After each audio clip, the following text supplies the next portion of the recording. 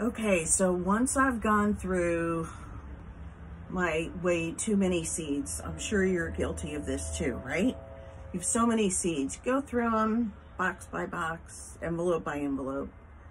Pick out what you really want to do for this season. Find out based on your last frost date. We've been through all that. That's another video. We'll talk about that. You know when you have to start each particular seed. How do you keep that in order when it's the beginning of the season and you're so excited about getting stuff ready and getting it done on time? This is my little method.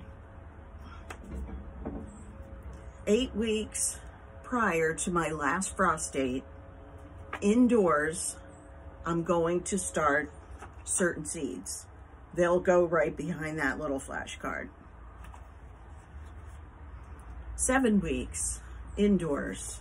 So I have the little cards for indoors and for direct sow. So whatever goes behind that card, I know exactly what I need to plant that.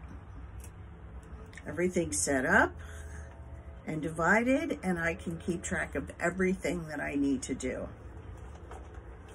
These are things that are going to get planted on the porch, and flowers, which will be separate.